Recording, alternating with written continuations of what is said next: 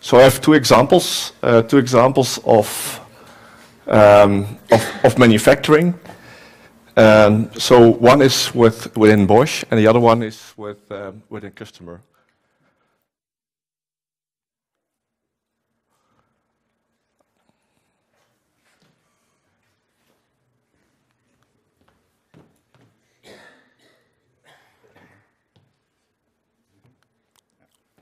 So let's first introduce Bosch.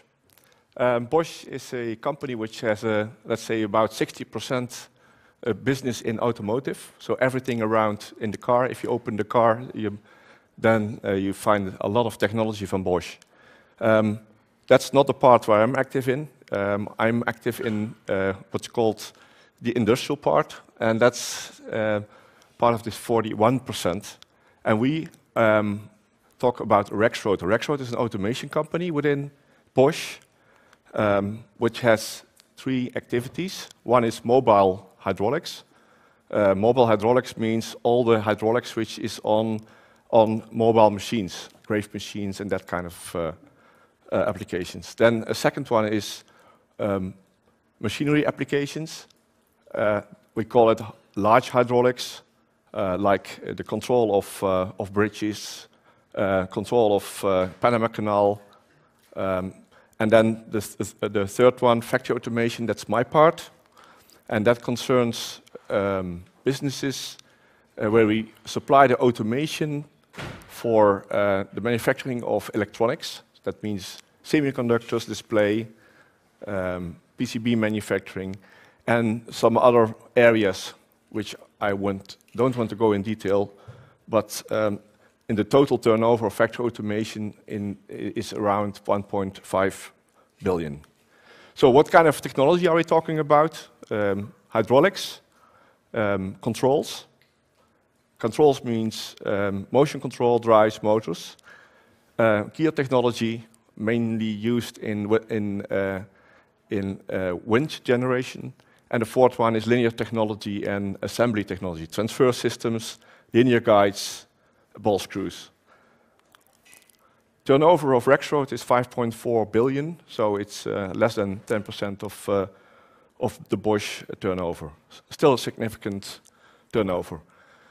I noticed when I came here and I joined also the workshop that the term Industry 4.0 has not been mentioned, but I spoke with some people in the break and they are aware. So I would say within our company, Industry 4.0 is a slogan, is a word which I hear 100 times a day. And it's mainly driven by Bosch, because if you see this picture, you see that Bosch has really a push to implement Industry 4.0 for all their factories. And they take a lot of measures to get, let's say, the smart adaptive factory. And as lead customer, lead operator, we have external, internal suppliers, and Rexroth is one of them as automation supplier. One other one you see is Sensotech, a company which is strong in developing sensors. One of an interesting customer is Apple, using a sensor from Bosch.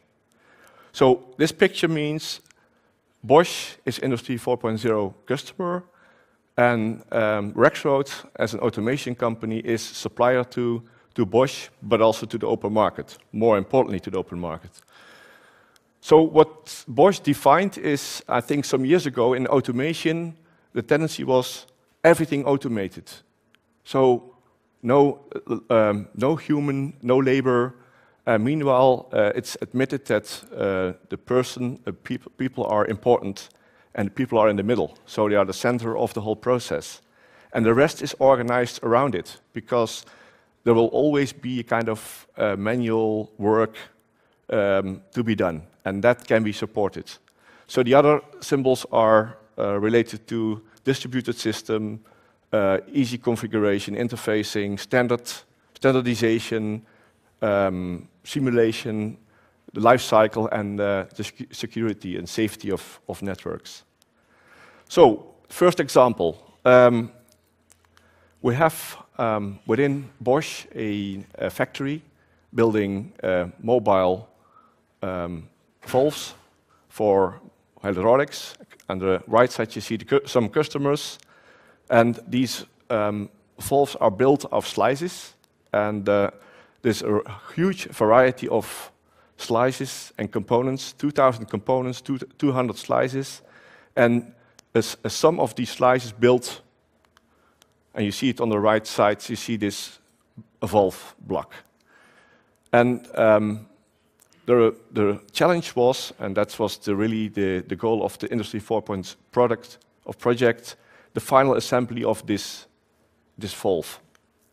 So in the middle you see the challenges which I think a lot of companies are confronted with, is shorter life cycles, customization, and all that challenges.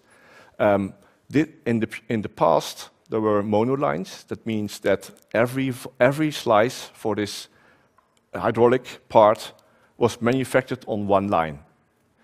The goal is to deal with all those challenges and have a flexibility. And so they built a line where all the slices could be manufactured, completely flexible. And it was a project. I think if you look to Industry 4.0 and the start of Industry 4.0, talk about 2013-14, this is one of the first projects within Bosch where they started with their definition of Bosch production systems, more related to what Toyota use as production systems, and the automation portfolio, all the energy elements like energy-saving component systems, and remote control engineering. So there was an Industry 4.0 spec, there was an expectation what to be achieved with these valves, and in 1 year this new line should be operable. So what has been done is that there has been an integration, horizontal integration between products, people, machines, and a vertical integration between machines and the whole order processing. That means that what has been done is that every valve is paired with a carrier so that it's uniquely identified in the whole manufacturing steps. Every person has a Bluetooth tag, so it's identified by the machine which operator is there. Final result is that that a customer can have a view on the capacity in the factory and have a complete transparency what kind of orders he can put in and when he can expect his output. The linking element is what we call the RFID, so the element which is in the carrier, which is paired with one of each slice, and that brings the shop floor and the office environment together. And if you see one workstation, you saw on the whole picture the U form of the line. You see a workstation, and in each workstation there is the full check and the flexibility to produce all the different slices, and it also supports the operator to put the manual additions and the checks. So, for example, if an operator has a Bluetooth tag, he can be recognized and he get full instructions what kind of operations he has to do. He get all the instructions. There is a difference between a newcomer, so you can work with people who are having limited experience, and people who have, let's say, the highest experience are also capable of giving the feedback, what they see as what could be wrong, what could be improved. This line is a success. It's fully operational. and it's within Bosch kind of showroom where let's say the factory has to be critical who is coming to visit them, because there are visitors from all of the world who want to see such, let's say, first Industry 4.0 line. A second example is a process quality management for a customer outside Bosch. So Rexroth supplies a solution to this company. This is aside the whole manufacturing environment. It is in parallel with the MES, the ERP, and it concerns a tightening application. So one of the products and solutions Bosch and Rexroth has is tightening, mainly used in automotive and aerospace. So it's manual tightenings, robot tightenings, and the customer made this requirement as having a mass production, fast ramp up, and multiple sites. And they wanted to achieve 0 defects. They have multiple sites, so they achieved in this process quality manager an overview of all sites. So every field is either a station or a site or a complete plant, and they want to see is there any problems? Is there any deviations from what is expected? As soon as a field or a station is green, that means there is no problem. As soon as there is yellow or red, that means that one of the tightening tools have a problem. It doesn't mean that there is a wrong production step, because there is immediately an interaction from the operator, but this is based on the data analysis, statistics afterwards, to be able to improve the whole process. So there is the definition of what's a right tightening and when is it not okay. It has everything to do when a bolt is tightened softly, and from that moment on, after several degrees, there is the required torque achieved. If there is too much torque, then it could be destroyed. That means that for every bolt, it will be completely loosened and tightened, and then there was an analysis if that bolt has a right tightening. So for every bolt which is tightened, there is a measurement in the tightening tools as data logging, and here you see the difference between a green one, which is okay, and the red one is not okay. So what you see here is that the bolt is tightened, then first step is loosened, and then you see in the middle that the direction is changed, till at the end it comes to the required torque. So, and every green one is okay, every red one is not okay. And this is, that's for every tool. And then the challenge is to have an overview worldwide for the several factories to see what is the situation and what are the improvements to be achieved. And finally, the challenge is to get a kind of learning model, how this whole manufacturing can be improved, what to learn, and how to use that in other sites on the world. So it reduces a lot of data analysis, collection of data analysis, and in fact, it's the way to achieve this limited failures, and this is over a total of 300 tightening systems. So this is a joint project done by Rexroth with support of Bosch software, and this is an excellent example of how quality analysis can be done. So I would like to end with the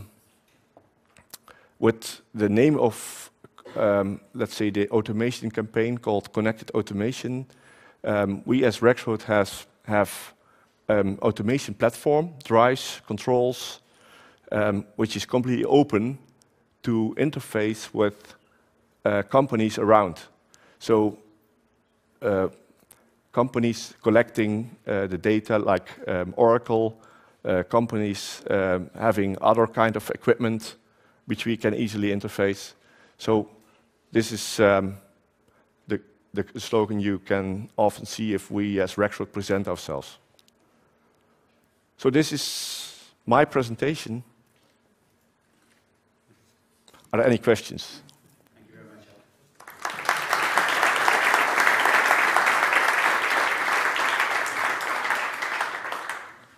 Thank you very much, Scheepers. First time I am hearing 1.40, sorry, I 4.0 specification kind of thing. Maybe we need to learn more and explore that. Thank you very much. Any questions? We are well within the time. Very good. Okay, thanks for your presentation. I was thinking you hear a lot from, especially from Siemens, about the digital twins. Do you use any sensor data so far to feed any simulation tools, or do you have plans for that? We have a lot of sensors ourselves, and we use a lot of sensors, implement a lot of sensors. If you look to those two examples, then we used the information which was already available as sensors available in the equipment.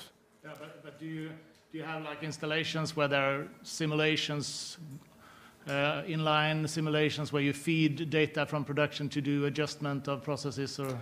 Probably. Okay. I'm not aware of. Okay. Any other question?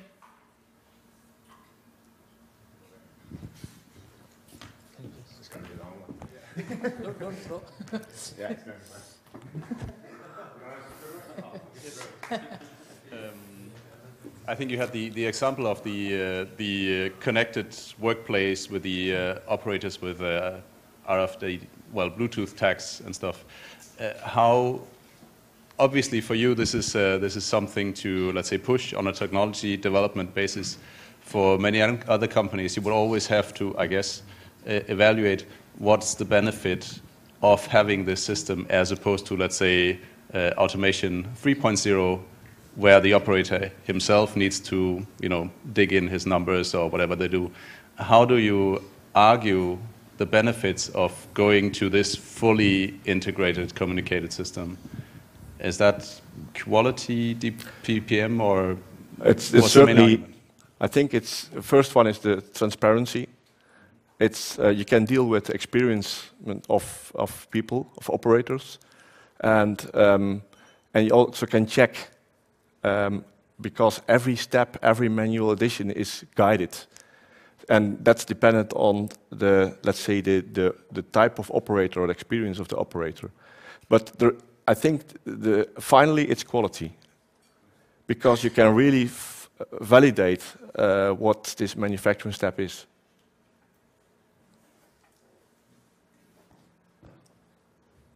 Any other last question? Okay. Yes, thank you.